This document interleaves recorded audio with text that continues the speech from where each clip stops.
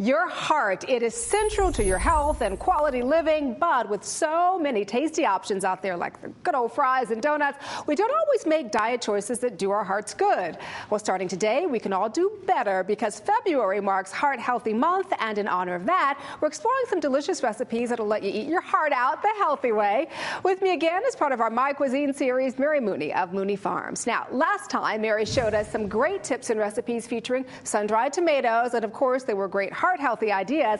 Well, this time, Mary is back, and today she's going to help our viewers with some recipes they've submitted. Morning to you, Mary. Good morning. Thanks for being on the show with us this morning. Oh, it's my pleasure. Now, this time, it's all about the viewers. We'll get to that in just a moment, but, you know, you're all about sun-dried tomatoes right. and the heart-healthy benefits. Why is a diet rich in sun-dried tomatoes such a great diet to have? Well, first of all, if you think about Heart Healthy Month, it's amazing to know that the leading cause of death in America is heart disease. Wow. Yeah. I bet a lot of people didn't know that. And the thing is, if you can eat healthier foods, one of them being a tomato-rich diet because it's loaded with lycopene. Lycopene is a powerful antioxidant, and that's been shown to help in cardiovascular disease and many other diseases.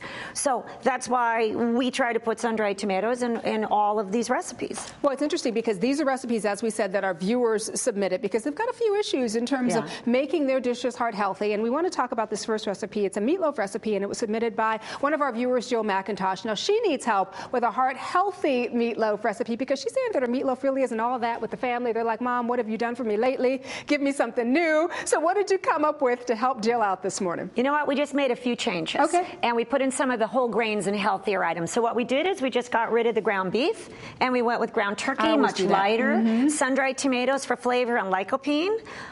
We put in oatmeal, Heart Smart food instead of the breadcrumbs. Exactly, and it's it's dense and it has great texture. And then feta cheese, great flavor. Wonderful, delicious, wonderful. healthy meal. All right, listen, I want to taste this. All right, I'm not going to let you. Yeah, but I'm not going to let you taste it without the pesto. Oh, without the pesto. I thought you can't taste it. You're like, I'm gone. Yeah, because this is how I put serve. pesto on top of it. This is how I serve it at home, and the kids love it. Oh wow. Yeah, a lot of flavor. You can even put it on top the last couple minutes of cooking, and it'll caramelize.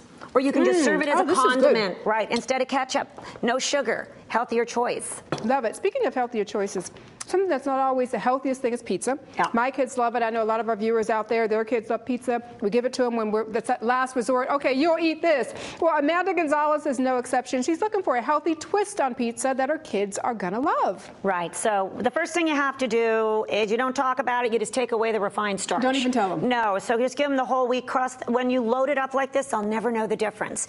And then take away the salami and the pepperoni. But you give them Italian ground turkey sausage. So you get the great flavor, loaded up with their favorite veggies.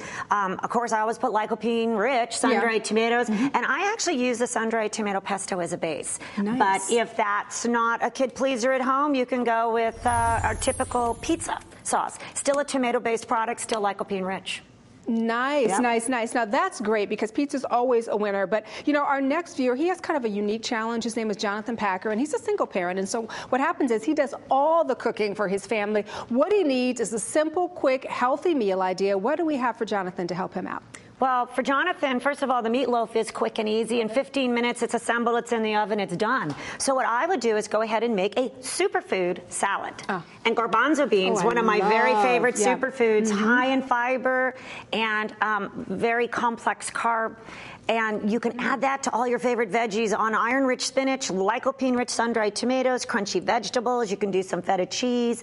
And, of course, cover it in extra virgin olive oil. You got to get the olive oil in every day. Again, the heart healthy. All right, so now we talk a lot about sun-dried tomatoes. That is your business. You know it better than anybody else. What should we look for when we're looking for a sun-dried tomato? Because I noticed with this has olive oil, but I also noticed a lot of sun-dried tomatoes don't. Right.